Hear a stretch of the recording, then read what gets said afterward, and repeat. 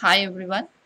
Now, in this part, we are going to discuss a topic called biochemical activities of microbes in milk. Yes, the biochemical activities or the biochemical reactions that are occurring in the milk due to the microorganisms is going to be discussed in this part. So, as we all know that milk is the normal secretion of mammary glands of mammals, and this milk is going to be considered as an ideal food for the consumption, irrespective of any age.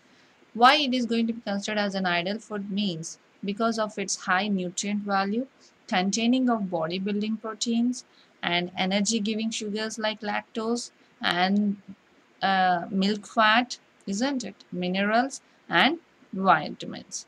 So, because of having such nutrient value, along with us, the microorganisms also loves to have such nutritious food. So now, when this milk is going to be withstand under conditions that permit microbial growth, the raw milk of a good sanitary quality rapidly undergo a series of biochemical changes, and those all series of biochemical changes are due to a group of microorganisms, isn't it? So what are those group of microorganisms? Such as acid forming microbes, gas forming microbes, ropey forming microbes, proteolytic microbes, and lipolytic microbes. So that's how there are going to be several microbes which are involved in all these biochemical changes, and we will discuss each of these types in detail. Okay, so let's move it. The first one is the acid forming microbe. So look at this picture. Because of the acid forming bacteria, the milk is going to have this uh, curdling property. Acid forming microbes or certain bacteria which bring about natural fermentation of the milk. The most common type is the lactic acid bacteria, which takes place the storing of milk under natural conditions, and milk of good sanitary quality which kept under conditions that allow the growth of this streptococcus species and lactococcus species develops a clean and sour flavor. And when coming to this streptococcus species itself, lactose, it is going to ferment the lactose quickly but do not produce a high concentration of lactic acid. So it is also going to involve in the fermentation, but the lactobacillus is the one which is going to be giving rise to the acid. And another bacteria called as micrococcus species produce small amount of acid from lactose fermentation and sour the milk.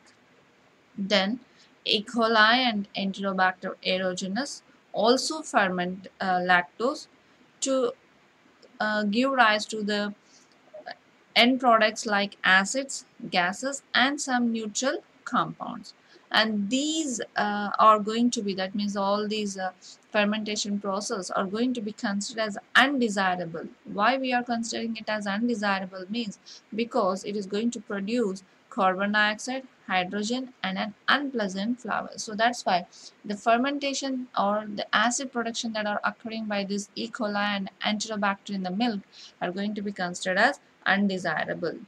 And then the Microbacterium lactam is also reported as a milk fermenter, okay, and it ferments the milk and gives rise to lactose to lactic acid and other end products. So these are all going to be considered as acid forming microbes that are occurring in the milk. And then coming to what are the second type is going to be the gas forming microbes. So what are these gas forming microbes? So there are certain coliform bacteria, okay, like Clostridium butyricum, which ferment lactose to acids accompanied with accumulation of some gases. The gas being a mixture of carbon dioxide and hydrogen. Example, as I told you, is the Clostridium botricum, isn't it, or butyricum.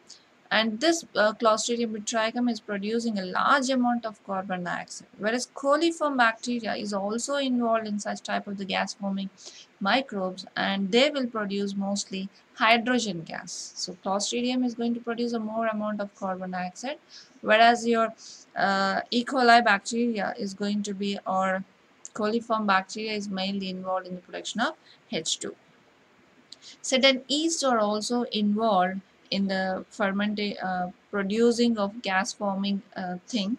So those are going to be Torula cremoris, Candida pseudotropicalis, and Torulopsis sperica are majorly reported in the milk, which are producing uh, carbon dioxide in more amount rather than the hydrogen. So this is how the gas production is going to be occurring because of these microbes in the milk. Then coming to the third type, ropey forming microbes. So ropey fermentation. Okay, the conversion of a liquid to viscous material by the action of microbes is called as ropey fermentation. So here if you observe, generally the milk is going to be of a liquid in condition, but if you observe here it is going to be of thin, seen as some ropey nature. So this kind of the thing is going to be called as ropey fermentation. And these microorganisms synthesize a viscous polysaccharide material that forms a slime layer or a capsule around these cells, that means around the bacterial cells. So examples are going to be alkaligens, viscolactis, enterobacter aerogenus, and then we are also having streptococcus cremoris, and some species of micrococcus are responsible for this ropey fermentation. Along with these two, we are having still other examples also like micrococcus and streptococcus cremoris. And ropey milk is not deleterious to health, that means it won't damage to the health, but is usually objectionable to its appearance and is frequent. And one more important, and this kind of the ropey milk is going to be frequently used as a culture medium. Okay, so that's all about the ropey forming microbes, the third type. And then moving to the next type, proteolytic microbes. So here in the proteolytic microbes, these microbes or microorganisms hydrolyze milk protein and increase the, what it is going to increase, obviously pH, isn't it? So here proteolysis may be preceded by the coagulation of the casein by the enzyme called as renin or renin enzyme, and elaborated by bacteria, resulting in the formation of soluble form of casein. So here the coagulation is coagulum, or this kind of the thing is going to be mainly advantageous in the manufacture of cheese, isn't it? Next, the proteolysis degrades the casein to peptides and further into amino acids, and this is going to give rise to the bitter taste of the milk. So this whole thing is going to be of very damaging to the milk, but this proteolysis with the help of the renin and the acid forming bacteria is going to be used in the cheese manufacture. But here the proteolysis of casein degrades the peptides and further into amino acids, and which are responsible for alkaline reaction and bitter taste of milks. So examples of this kind of proteolytic microbes are going to be of Bacillus subtilis, Bacillus cereus, Pseudomonas putrefaciens, Streptococcus liquefaciens, etc. Then moving to the last type of uh, microbe which are showing the biochemical activity in milk is going to be lipolytic microbes.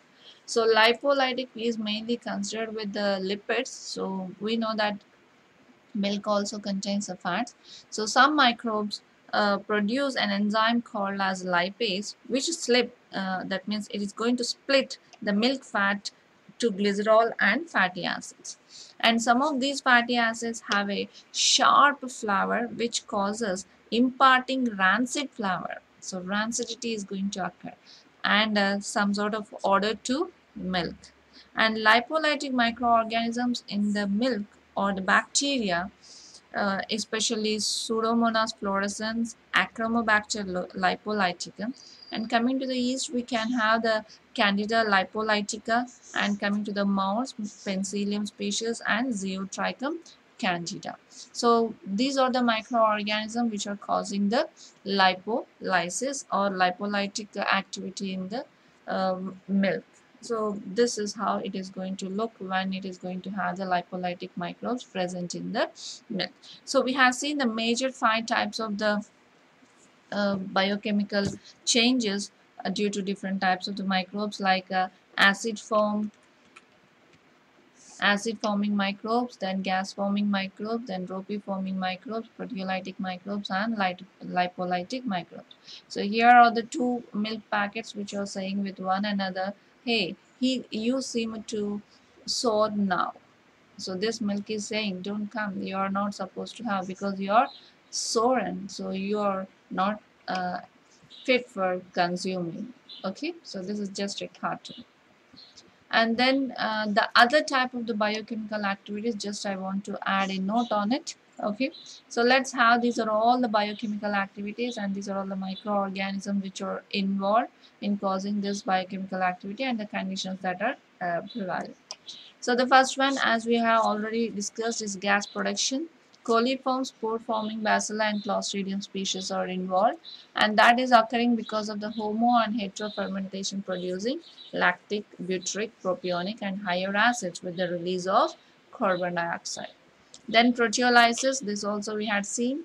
So protease, yeast, micrococcus, aeromonas, Flavobacterium, Pseudomonas, Serratia, these are the few examples which are involved in the proteolysis of milk, and these are all the things that are happening. That is acid proteolysis with the production of acid, alkaline proteolysis, that means our proteins are going to be degraded into peptides, peptides are going to be converted into the amino acids, isn't it?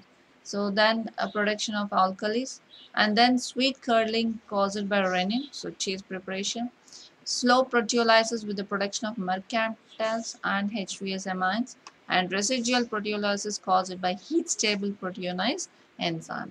So then coming to the rancidity, so here Clostridium lipolyticum, Bacillus, Achromobacter species are involved. So rancidity, that is nothing but your lipolytic activity or lipolysis, the fat degradation producing rancid odor and off taste.